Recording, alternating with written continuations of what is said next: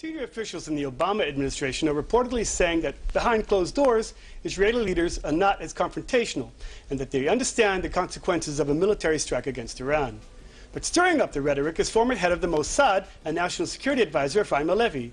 He was quoted as telling the New York Times that the window of opportunity to hit Iran would end by the U.S. presidential elections and winter. He said, "If I were Iranian, I would be very fearful of the next 12 weeks.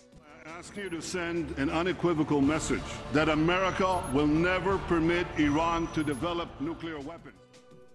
And I want to reassert again the position of the United States that with regards to Iran, we will not allow Iran to develop a nuclear weapon, period. We will not allow them to develop a nuclear weapon. And we will exert all options in the effort to ensure that that does not happen. Because Iran is using terror the way anybody uses terror. You use it in stealth, you hide behind somebody else in order not to be given responsibility for these heinous acts. And the same is done with Hezbollah. Well, we now have 5 Iranians in custody. We have 2 Iranians,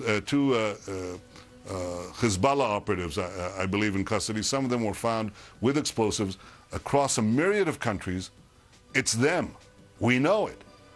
And it's time for all countries to point the finger at the country behind these attacks and the group that helps them, and that's Iran, with Iran's proxy Hezbollah.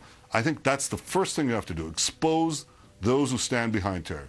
The second is the question that you asked is exact a price for terror, because terrorism continues as long as terrorism pays. So you have to make sure that it doesn't pay.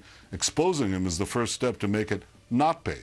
And the last thing you asked about their nuclear program, I think these acts, these attacks on a busload of tourists, including a pregnant mother, tells you what kind of people we're dealing with. Now imagine these people who are capable of doing anything.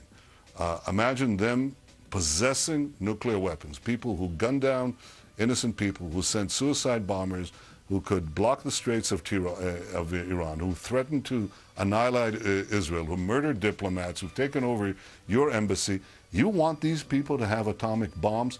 I think this is a reminder, this wave of terror attacks, that the world's most dangerous regime must not be allowed to have the world's most dangerous weapon.